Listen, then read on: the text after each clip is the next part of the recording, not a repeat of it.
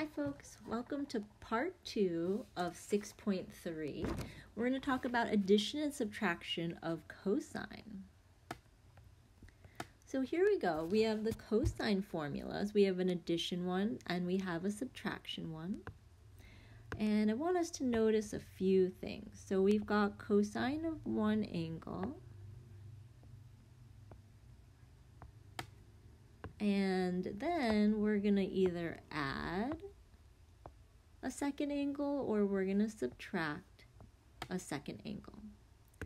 Now, when we add two angles together and then we take the cosine, we actually have a subtraction in our formula.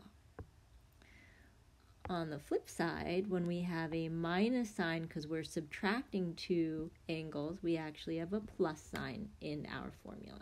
So the signs for cosine are reversed than they were for sine. Okay.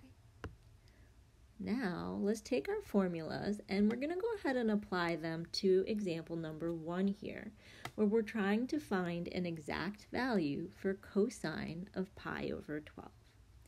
And so what I'm going to do is I'm going to imagine that I had something over 12 and something else over 12 and something pi, and I either wanted to add or subtract to get 1 pi over 12. And when I do that, I might notice that if I had 3 pi over 12 minus 2 pi over 12, that would get me back to 1 pi over 12. Now if we reduce those, we'll get pi over 4 minus pi over 6, and the reduced form shows us that it's a little bit nicer values that we can get from the unit circle. So let's go ahead and use this subtraction formula. So cosine of u minus v equals cosine u cosine v plus sine u sine v.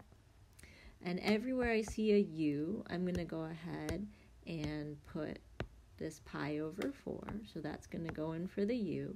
And everywhere I see a v, I'm going to put pi over 6.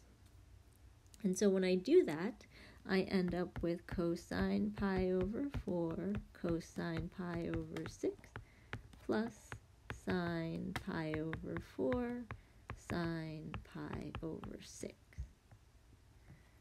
Now if I use my unit circle to find my values, I'll get root 2 over 2 times root 3 over 2 plus root 2 over 2 times 1/2.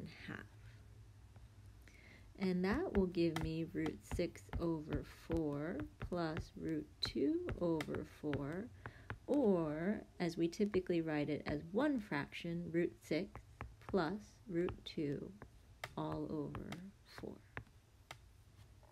Okay, so very similar to the sign questions, except we want to make sure we use the right formula and we have the correct plus or minus sign in there. Okay, let's take a look at example number 2. So we're going to express as a trig function of one angle. Okay, we only want to have one angle in our answer. And so I notice that I have cosine, cosine, and then sine. Oh, this is supposed to be sine. Sine, sine. And so that means that I'm going to be using one of the cosine formulas. Now, the minus sign here means that I actually had a plus sign in the original. So cosine u cosine v minus sine u sine v equals cosine of u plus v. Okay, so again, that minus sign in the formula is actually from the sum of two angles for cosine. And so if we take the angles, we have angle u is 225 plus angle v is 30. And so we'll end up with cosine of 255 degrees. And that is how we express this trig function as a single angle. All right, let's do one verify the identity for cosine before we move on to tangent. So for cosine, if we're verifying the identity, again, it's really nice to start with the side that's asking you, use one of the formulas you know and make it look like the simpler side.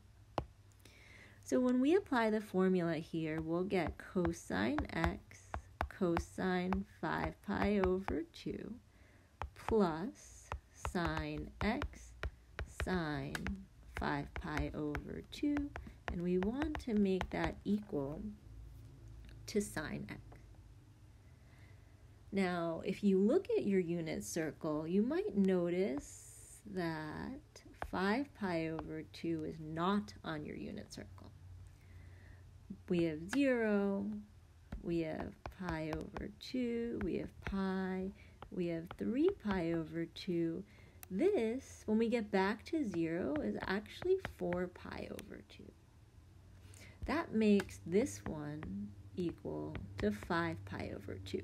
So it's actually in the same place as pi over 2, we just call it a different name.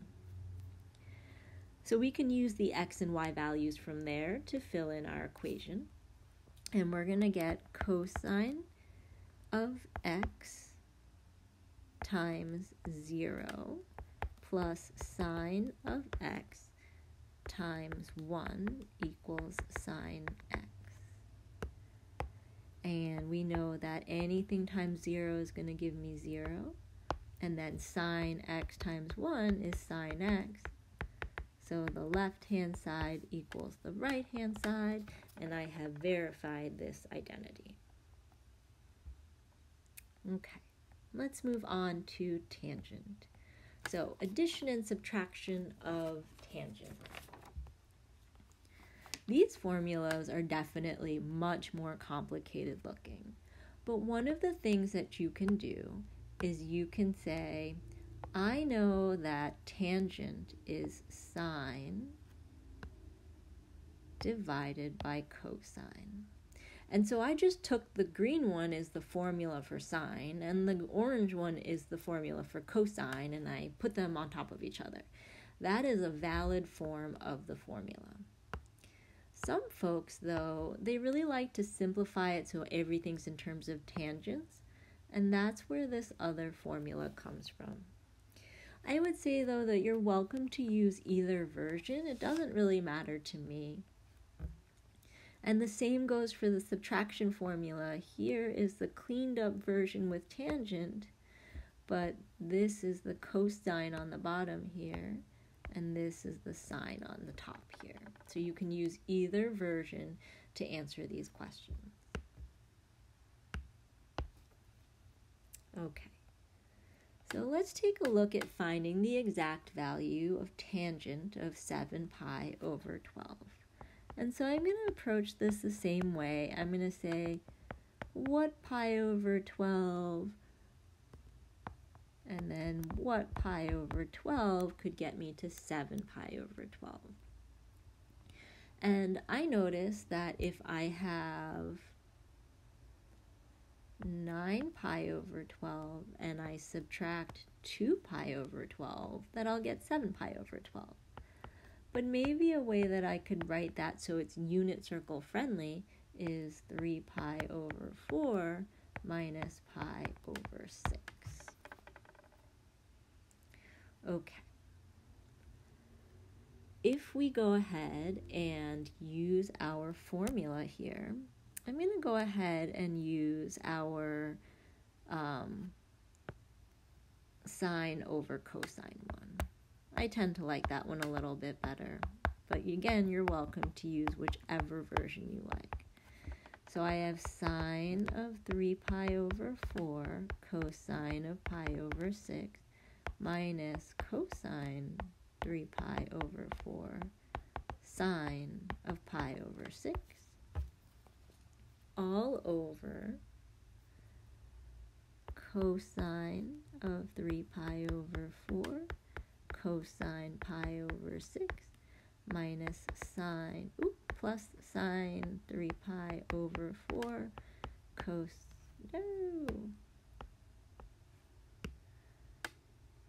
sine over 6.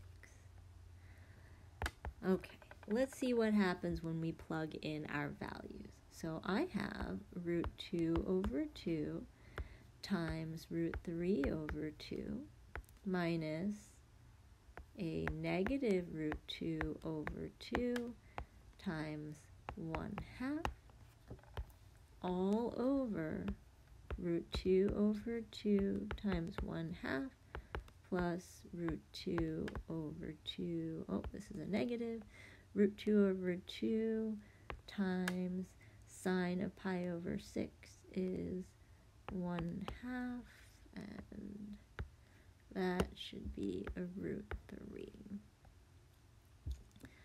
Okay, let's see what we can clean up here. I've got a root 6 plus root 2 over 4 on the top, all over negative root 6 plus root 2 over 4 on the bottom. Now the nice thing is they're both over 4, so those 4's actually reduce, and I'm left with root 6 plus root 2 over negative root 6 plus root 2. And that would be an acceptable form of the answer for number 1. Okay, we've got one more example here, and we're going to go ahead and verify this identity. And so I noticed that this left-hand side is just begging me to use our sum formula for tangent, and I want to try and make it look like the other side. So let's see what we get. We have tangent x plus tangent pi over 4 over 1 minus tangent x tangent pi over 4. So I chose this version of the formula because I noticed the other side has tangents. It doesn't have sine or cosine. If it did have sine or cosine, then I would use the other version. But because this one has tangents, I'm going to try and match that. And then it's just a question of using your unit circle values. And you know that tangent of pi over 4 is 1. And so this one also goes to 1. And it actually cleans up pretty quick. We've got tangent x plus 1 over 1 minus tangent x equals 1 plus tangent x over 1 minus tangent x. And just to be super picky here, I want to switch the order of those so it matches exactly. And I'll get 1 plus tangent x over 1 minus tangent x equals 1 plus tangent x over 1 minus tangent x. And I've got both sides equal to each other, so I have verified that identity.